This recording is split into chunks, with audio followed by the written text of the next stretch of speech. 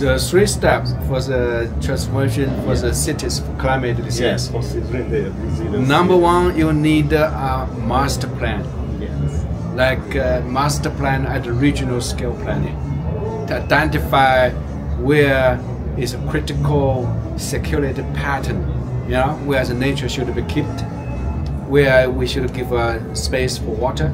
So it's a regional master plan. I call it ecological security planning. Right? And second, you need to focus on urban scale to change where you can change, where is opportunity, where to change immediately.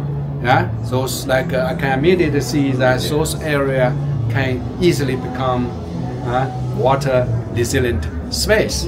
Right?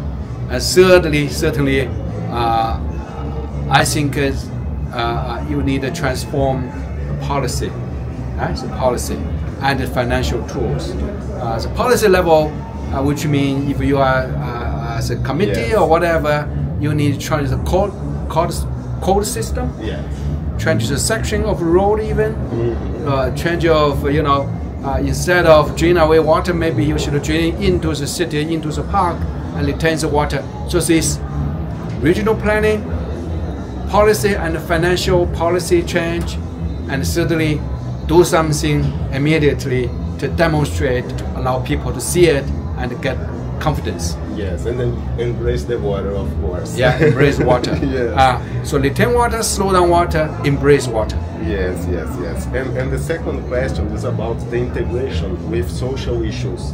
In Brazil, we have significant housing inadequacy, over 24 million inadequate homes. How can Esponja city principles be integrated with social housing and informal segments? Yes, I think social housing shortage can be a very easy problem to solve because it is commercial finance. It is about a big market system. Yes. Certainly, because it have different system in China. For example, in China, we need only 10 year, 20 year. We oversupply, we overbuild.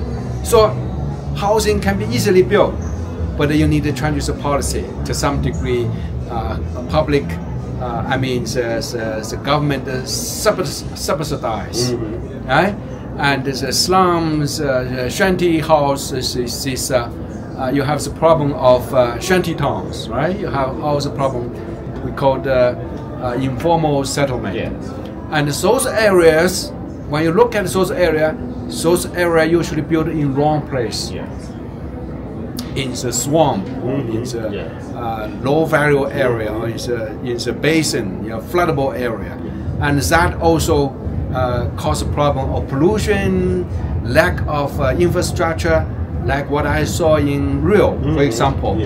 Actually, those places can become very beautiful places.